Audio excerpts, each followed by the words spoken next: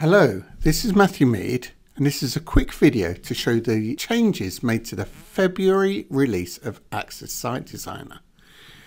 In this release, we've improved the portfolio filters.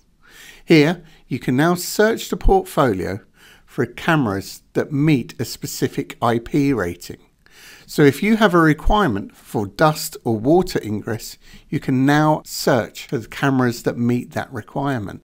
The next item is to be able to filter the portfolio for the maximum PoE class used. So if you have a limited PoE budget, you can filter the portfolio and find lower powered devices. The final filter that we have added is the ability to search for the minimum frame rate. So if you have a requirement for a high frame rate camera, you can now filter the portfolio and only show those cameras. The other improvement we have made is to the quote element of Access Site Designer. Within Other, you can add your own elements associated with a project.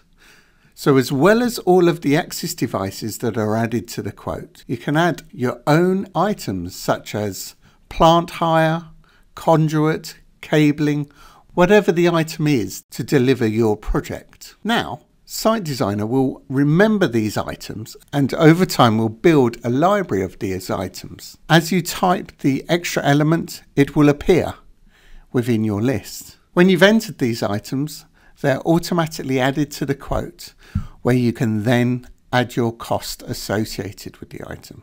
I hope this video has shown how the new improvements make it even easier to create a quote using Access Site Designer. Thank you for watching.